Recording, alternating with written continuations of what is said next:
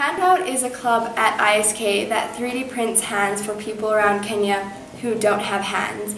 We are a group of 4 students and 2 teachers, and we work with Enable in order to create universal connections with other clubs who are also 3D printing hands. Handout started when our teachers, Mr. McCrory and Mr. Sudra, recruited us for building the prosthetic hand.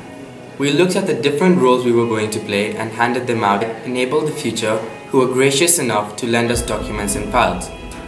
One of the requirements in order to become a chapter was to print a 3D hand, which we were able to do. We 3D printed it and assembled it, and consequently we became part of Enable. Now that we have a working prototype, the next step is to find the recipients of the printed hands. Any donations to the project are welcome and appreciated.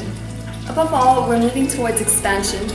We purchased a local e-waste printer alongside our standard one.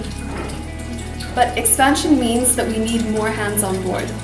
If you're interested in our project and its possibilities, contact us and you can lend a hand.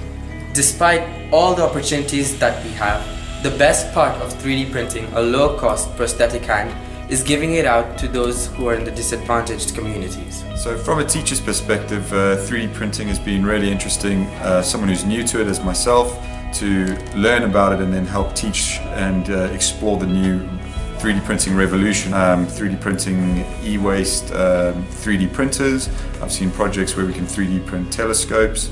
So it's an exciting new field that as a teacher I'm looking forward to exploring with students. We're hoping that we'll do more projects like this, that more clubs like this are going to be part of a maker space, a maker culture here at ISK.